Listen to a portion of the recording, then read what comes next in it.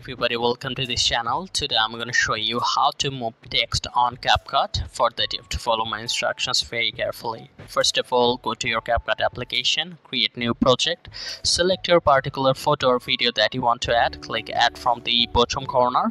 You can see that the photo or video has been added to your editing timeline. Now at the bottom part, at the third place, you can see a button text. Click on text. Then you can just click on add text. You can add anything, like I am adding Messi. Click OK. Now how do you move this text? You can just tap and hold the text and you can move the text like that.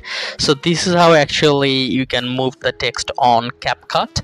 But how to animate it? If you say animate it, this is very simple. You have to just tap the text and you can see an animation button. Okay, you can use any animation if you want. Like this, you can adjust its length. So this is very simple.